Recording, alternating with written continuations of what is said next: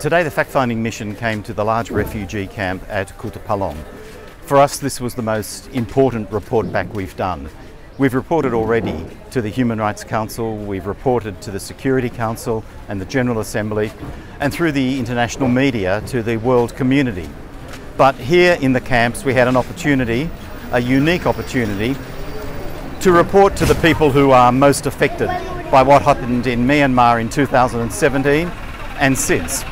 So for us it was a very important opportunity.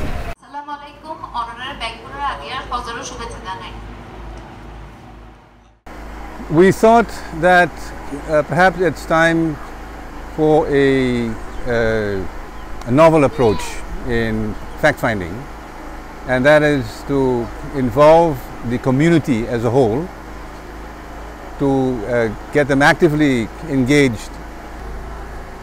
Our return to meet with the Rohingya community is primarily to, in fact, to report to them what we have been doing and what were the results of the 2 years of work, which could not have been done without the collaboration of the Rohingya community.